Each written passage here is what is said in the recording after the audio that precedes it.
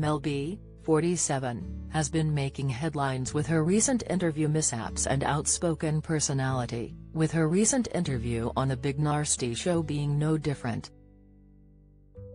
The Spice Girls star was asked to name the biggest D-head in showbiz, with Mel using the opportunity to blast James Corden as not being very nice.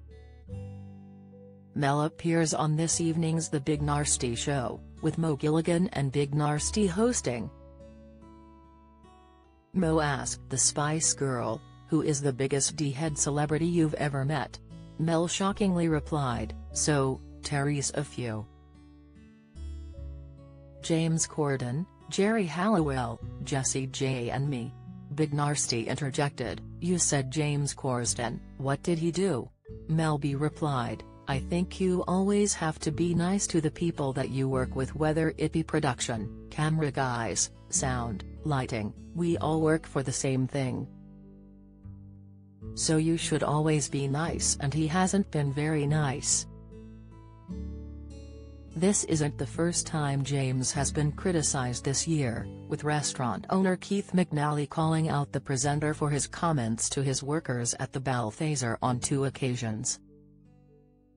Keith took to Instagram to claim James was one of the most abusive customers he ever had in his restaurant. James was banned from the restaurant chain, after admitting at first that he believed he did nothing wrong. However, after the public scrutiny the presenter received, he admitted that he made a rude comment, adding that "It was never my intention to upset the staff at the restaurant."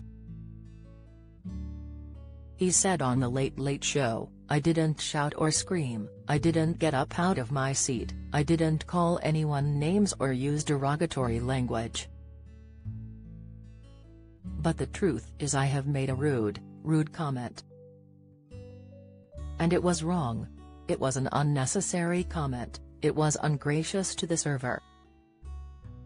The restaurant owner, following James' apology on The Late Late Show, lifted the restaurant ban. James even said on the show that after the Instagram post he contacted the restaurant host immediately and they had a good talk.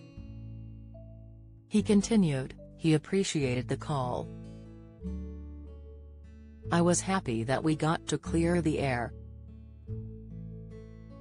And I felt like we dealt with it privately.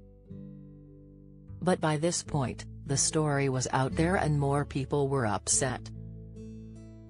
James spoke about the incident to The Times, with him reiterating that he didn't shout or scream, but this did not please the restaurateur. He wrote on Instagram that the Gavin and Stacey star had flip-flopped and told a massive lie again. Keith wrote, "On second viewing, I found his TV confessional contrived and phony. The actor will say anything to save his bacon. In the scheme of things my opinion means nothing, but after Friday's interview and a second look at his fraudulent confessional, I've given up on James Corden for good." Express.co.uk have contacted James Corden for comment previously. The Big Narsty Show is on Channel 4 tonight at 11:05 p.m.